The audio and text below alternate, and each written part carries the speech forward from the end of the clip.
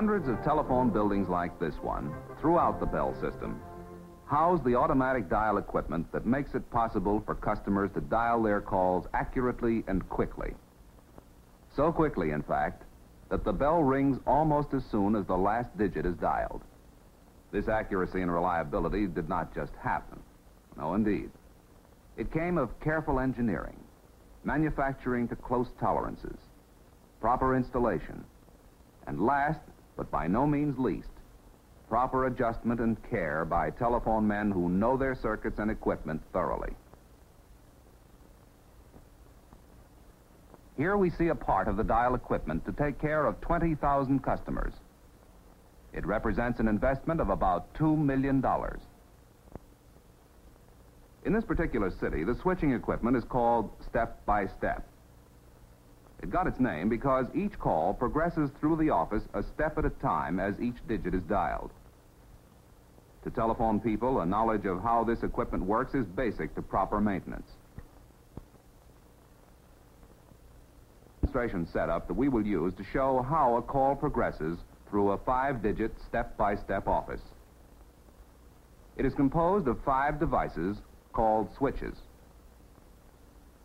When the calling customer raises the receiver, a circuit is closed, starting the first switch, which is called the line finder. We'll do it again in a moment. Watch the line finder hunt the calling line. Also, watch the contacts of the line finder shaft, which we call wipers, step in to connect with the calling number's terminal. Now see it happen. The line finder is connected permanently to a first selector, which returns dial tone to the calling customer to tell him that the equipment is ready to receive the first digit. For this demonstration, we will dial the number 35286. The circuit is connected to contacts controlled by the telephone dial. As the dial is moved off normal for the digit 3, no action takes place in the first selector. But as the dial returns to normal, the selector will respond to the dial pulses. It stepped up to the 3rd level, and by rotary action, cut in automatically to select an idle circuit to the next selector. This is the 2nd selector. This switch will operate when the 2nd digit is dialed. The next digit is 5. Again, nothing happens as the dial is rotated to the finger stop. But watch the 2nd selector as the dial returns to normal.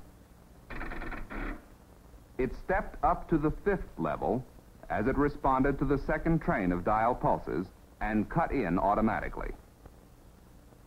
The 2nd selector extends the circuit to the 3rd selector. This selector operates in the same manner when the next digit, digit 2, is dialed.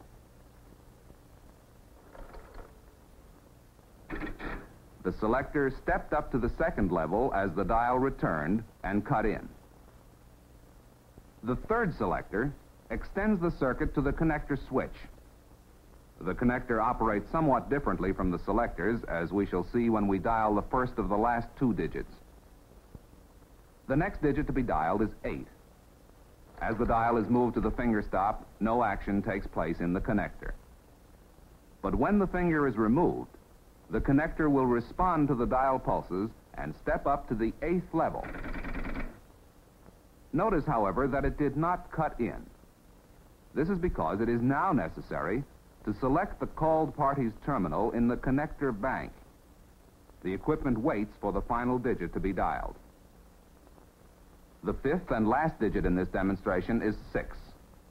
As the dial returns to normal, the connector rotates to the 6th terminal. The connector now sends ringing current out on the called line until the receiver is raised.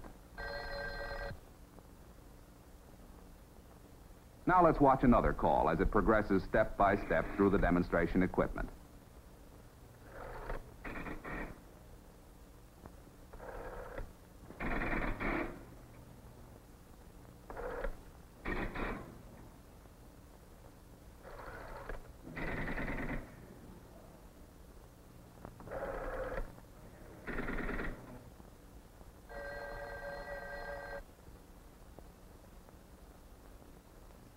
If the number this subscriber is calling is in use,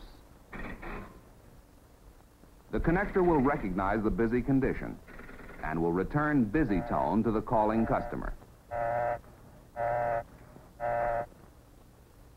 Let's see how one of the switches used in establishing this connection actually operates. The principles of operation of the first selector are basic to other step-by-step switches. It looks rather complex, so let's put it in a special stand where we can take a good look at it. Actually, it consists of 5 relays designated A, B, C, D, and E. Magnets and mechanical linkage step the shaft vertically. Magnets and linkage also rotate the shaft horizontally. A release magnet and armature release the shaft when the call is completed. This constitutes the mechanical part of the selector. The electrical part of the switch operation is shown in the circuit schematic. This tells a simple story to the experienced telephone man. In some cases, it is difficult to realize the effect of various adjustments on switch operation because of the speed with which it operates. The complete operation takes less than 1 second. However, with the Fastax camera, action can be slowed down as much as 200 times, so we can see just what does happen during switch operation. High-speed photographs like this one have been of great help to engineers in designing the equipment for long and accurate service. And of course, they are of particular interest to all maintenance people, for they serve to emphasize the importance of following the adjustment procedures outlined in the Bell System practices. The requirements in these practices have been carefully developed so that switches will operate with a minimum of wear and perform satisfactorily in spite of minor variations in customers' dial speed or their distance from the central office. Good design, a well-made product, and accurate adjustment mean good service.